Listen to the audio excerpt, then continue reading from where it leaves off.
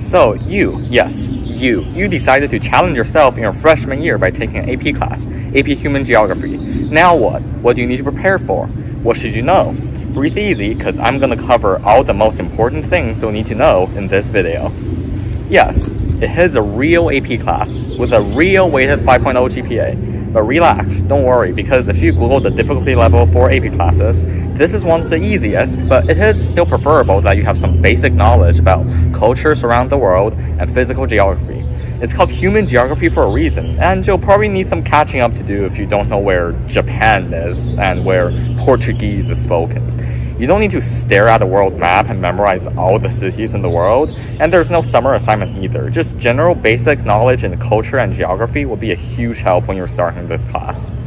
Now, once you start the class, you'll need to always think geographically. Mr. Nevins will repeat this many times, but yes, think geographically. How would this event affect immigration patterns? How does physical geography influence culture?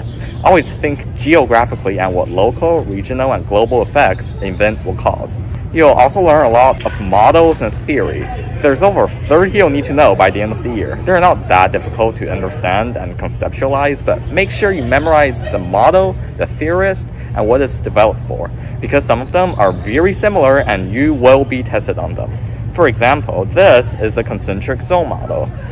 When you see it, you should immediately remember its general shape, that Ernest Burgess developed it in 1925, and is supposed to be a general representation of American cities. Human Geo is a fairly reading-heavy class, and you'll be spending a considerable amount of time reading the textbook, but don't worry, it's not that bad.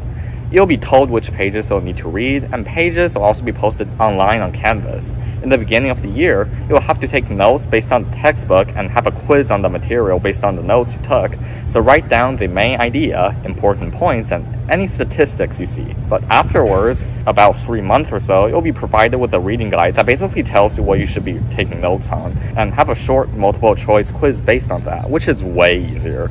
So yeah, generally, don't worry too much about reading and note taking.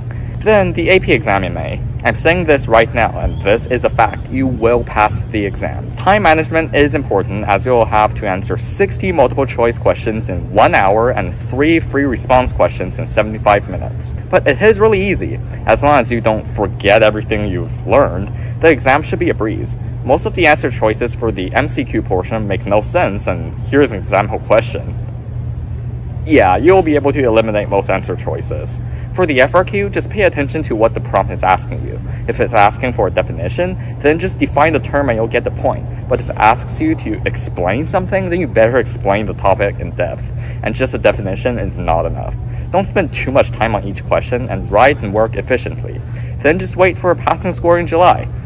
In conclusion, AP Human Geo is an easy class that can not only help you earn a higher GPA and college credit, but also prepare you for harder AP classes such as AP World History down the line. As long as you don't slack off too much and know how to think geographically, you'll certainly enjoy this class and have a lot of fun. Personally, I found this class to be really interesting, and the topics we cover can also advance your understanding of the world we live in. Good luck!